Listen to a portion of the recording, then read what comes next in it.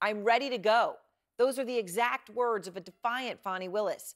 She is, of course, the Georgia DA overseeing Trump's election interference case, and she took the stand for hours today in a high-stakes hearing which just ended, a hearing that focused on her relationship with Nathan Wade, who is her top prosecutor in the Trump case. And it was a show. Trump and his allies' lawyers pried into salacious, deeply personal details in Willis's private life, and Willis did not back down, turning the tables on them. I'm ready to go. It's like a woman doesn't have the right to keep her private life private. And I'm speaking on this because there have been all these intimations. You've been intrusive into people's personal lives. You're confused. You think I'm on trial. These people are on trial for trying to steal an election in 2020. I'm not on trial, no matter how hard you try to put me on trial. That is, though, exactly what Trump's legal team wanted, which was to put Willis on trial, hoping that if they can get her disqualified, that will sink her case, which is into election interference to try to overturn an election. Now, to be clear, the allegations against Willis are serious. If a person hires somebody they're dating to help them financially using taxpayer money, that is serious, extremely serious. It would be disqualified. But Team Trump did not provide any evidence that Willis did any of that. And of course, we do know that Willis only hired Nathan Wade after several others refused the job. But that did not matter when it came to the humiliating questions posed to Willis today. She asked when the romantic relationship ended. That's the question. It's sometime in, I'd say late summer of 2023. So I don't believe me in, this is what you're really asking about. This is the salaciousness of all of this, right? No, I'm just asking about your romantic relationship, when you stopped dating. I think that me and Mr. Wade, so he's a man, he probably would say June or July. I would say we had a tough conversation in August. Mr. Wade visited you at the place you laid your head. When? Has he ever visited you at the place you laid your head? So let's be clear, because you lied in this. Let me tell you which one you lied in. Right here. I think you lied right here. No. This is the truth, Judge. And it is a lie. It is a lie. Ms. Willis? Mr. Sena, thank you. We're going to take 5 minutes. Trump's team is obviously trying to make the argument that Willis financially benefited from the investigation into Trump and should be removed. But Willis, again, testifying under oath, said that she did not need Wade's money while discussing the relationship. Did the forthcoming indictment have anything to do with that? Ooh. Or was it just a coincidence? Let's go on and have the conversation. I'm just asking you whether or not it was a coincidence. Had absolutely nothing to do with this. It's interesting that we're here about this money. Mr. Wade is used to women that, as he told me one time, the only thing a woman can do for him is make him a sandwich. We would have brutal arguments about the fact that I am your equal. I don't need anything from a man. A man is not a plan. A man is a companion. And so there was tension always in our relationship, which is why I would give him his money back. I don't need anybody to foot my bills. The only man who's ever foot my bills completely is my daddy. Is there anything else you would like to add to that? No. Sure. But I'm sure we'll talk about it further. Well, see what I said? To be clear, what Trump's team wants to discuss has nothing to do with the actual facts of the case here, right? The facts of the actual case, the heart of all of this, is whether Trump and his allies, it's about election interference. They repeatedly tried to overturn this election in Georgia in 2020. Nick Valencia is out front. He is live in Atlanta to begin our coverage.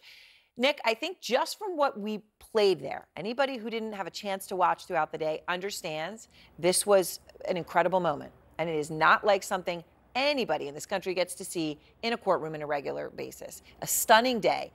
Fani Willis takes the stand, and all of this happens. You've got some new reporting. What are you learning now? Well, Erin, it was stunning to see the DA on the stand today, and I just spoke to Bishop Reginald Jackson, who spent the morning with Fani Willis before court. He prayed with her, and he said he wanted to offer her words of encouragement, and to him, he said Fani woke up ready this morning to testify and eager to meet this head on. But still, it was just so surreal to see the DA up there taking questions from defense attorneys.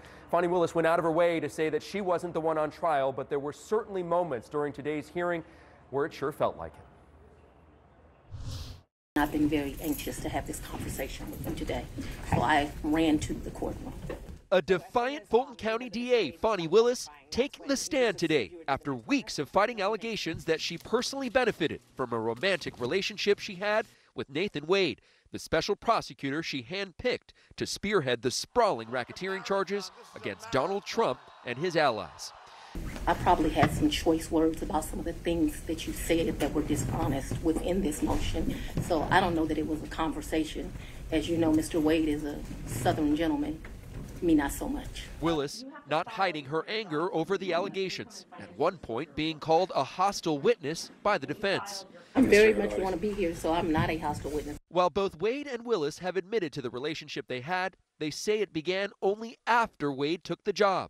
That timeline also a major point of contention in the hearing today. Before Willis took the stand, the first witness of the day directly contradicted Wade and Willis's previous statements to the court. You have no doubt that their romantic relationship was in effect from 2019 until the last time you spoke with her? No doubt. That's 3 years earlier than when Wade said in an affidavit the relationship started. But Wade holding firm to that date when he took the stand. 2022 was the start of any intimate sexual relationship with the district attorney. As did Willis. When did you start dating? When I started dating Mr. Wade, it was right around then. April 2022?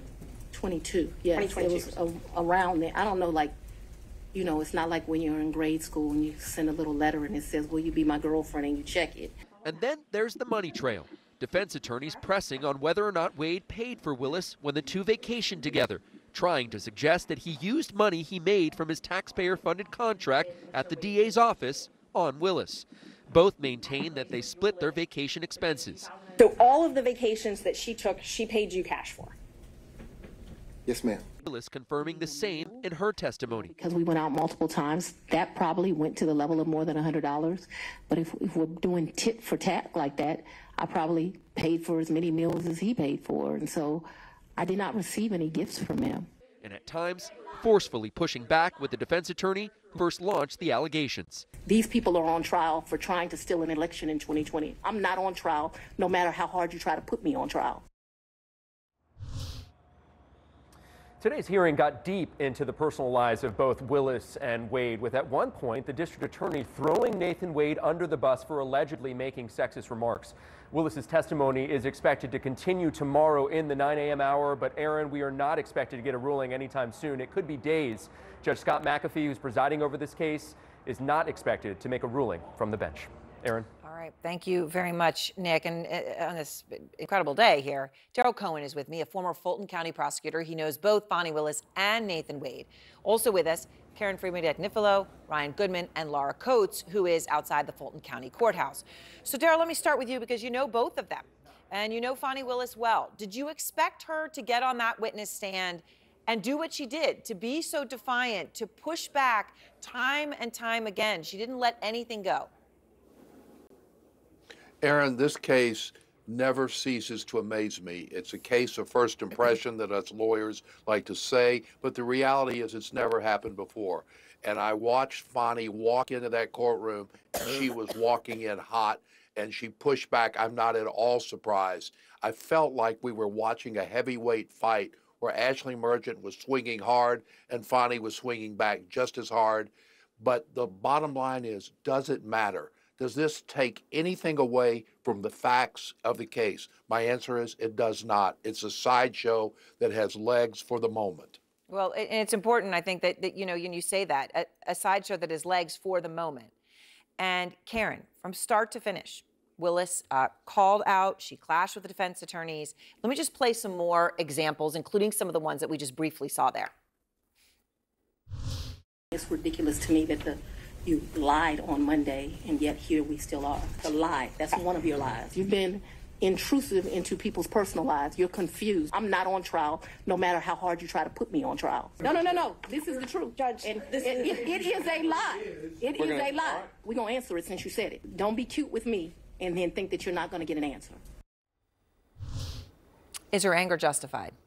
I think so. I think what was lost today was the legal standard that the defendants have to meet in order to get the case get her disqualified from the case, which is there an actual or perceived conflict of interest, one that has to do with money and a relationship, but we didn't hear any of that. For example, we didn't hear anything about who approved of the vouchers that Wade submitted and his timesheets and all of the things that you would ask if you're really trying to discuss the financial relationship. And this just devolved into a salacious, private, deeply personal attacks on Fani Willis that just really seemed irrelevant to such an extent.